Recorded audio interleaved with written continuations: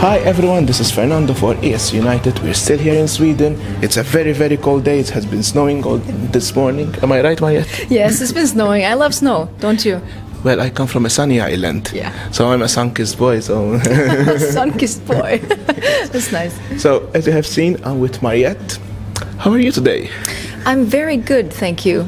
I'm finally here, and I was just at the arena, and it feels really good. Really good. Alright, so shout it out. What can you tell us about the song? Why did you pick the song for Melodifestivalen, and how did you build up the song? We actually wrote it in like 3 hours. Wow. First it was a catastrophe and no one had any ideas, but then after lunch everything just popped out.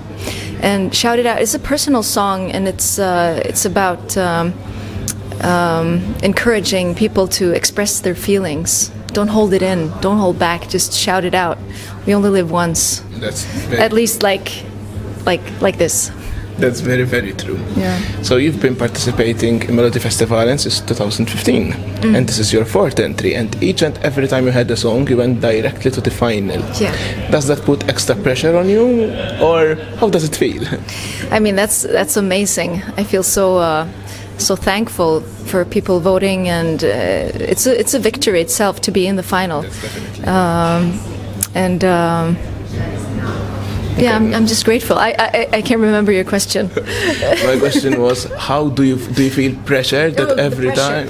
Yeah, the pressure is always there, but most of all, I love being a part of Melodifestivalen. I love Melodifestivalen.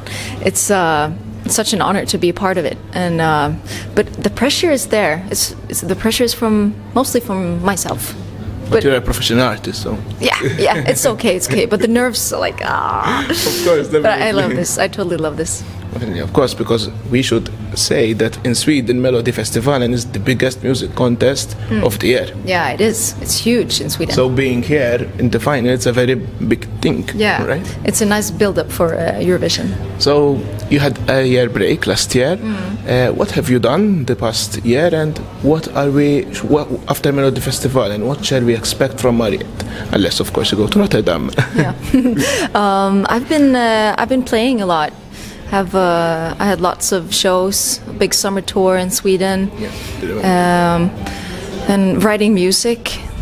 And now I'm back, and I'm looking forward to release more music in the future. And it's a little new language with this song. I want to be in this sound world, this world of sounds.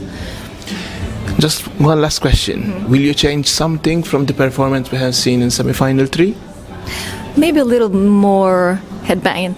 Oh. No, not that much really. Just make it a bit more explosive in the lights and the cameras. Because the stage here in Stockholm is bigger than the one in Luleå, right? Yeah. So you need to fill it up more. Yeah. Well, actually, I think it's the same stage. Oh, okay. It It's is. the same size? Yeah, Okay. same size. Okay. It's huge though. Nice. Yes, It's like, it is. echo. So thank you for your time, and we wish you all the best for Saturday, and maybe we'll see you in Rotterdam. Thank you so much. I do hope so. Yeah. Bye.